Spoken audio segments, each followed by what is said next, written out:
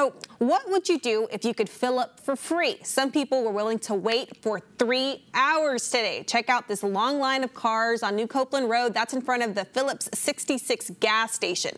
The Blaze, along with Mega 99.3 Radio, paid for people's gas from 3 to 4 this afternoon ahead of the busy holiday weekend. Those drivers started lining up at noon to take advantage of this opportunity.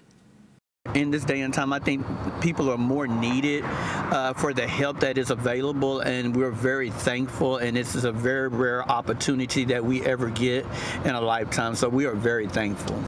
The grand tally today was 125 cars that were filled up for free. Both radio stations say that stay tuned in to find out where they'll sponsor their next gas giveaway.